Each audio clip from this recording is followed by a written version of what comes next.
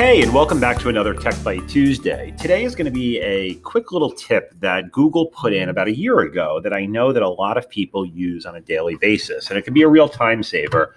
That doesn't seem like it is, but once you start using it, you'll wonder how you ever lived without it. So they have what's called their .new shortcuts. And basically the way that that works is it allows you to type a shortcut up here into the address bar that will open up a new blank version of many different types of files. So if I'm at the home page and I know that I need to start a Google Doc, what I'm going to do is I'm going to go to docs.new. And what it does is you can see that it brings open a brand new blank Google Doc. So no more going to Google Drive, no more doing all of the different ways that you can get there. So a little bit quicker. And this works for things like sheets.new and even slides.new.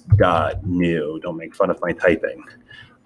This works for forms.new. So it does work for a ton of the different Google tools. Even things like deck.new is another way to bring you to a new slide deck.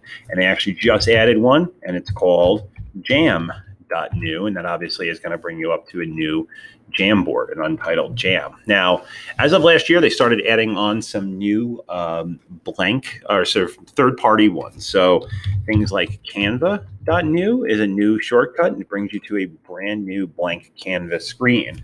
If you use, things like Spotify, the music service, there's a shortcut now called playlist.new. And what it does, it's going to give you the option to open up and start a new Spotify. If you're a Quizlet fan, you can go to quizlet.new and it'll bring you right to a new study set for Quizlet. And obviously it's asking me to sign in, but there are a ton of these new what they call the .new types of shortcuts that will allow you to, quickly create a blank Google document and now even third-party documents. So take a look at the big list. You can go over to, and it's called what's.new, or you can go to SESD Learn at Home or take a look at the PDF that's enclosed here for the link and for some of the lists. And hopefully this helps you out. Thanks.